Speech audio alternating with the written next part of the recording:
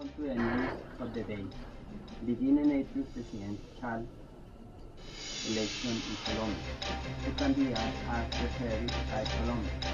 For one is Fernando Zuluaga, who represents the Partido Democrático, and the Partido de la U is the current president Juan Manuel Santos.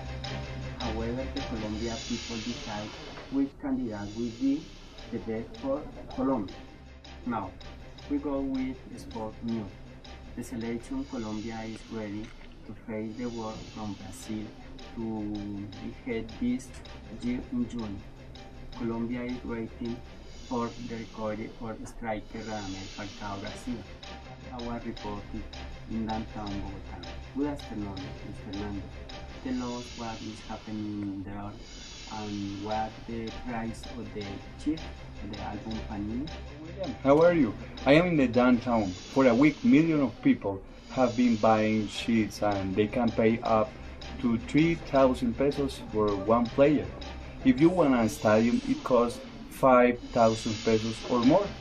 So many people daily come to here and between all buy, resell and change seats. This is incredible, William. You can continue with your news. Bye and thank you. That's all for today. We will see tomorrow with more news. See you tomorrow.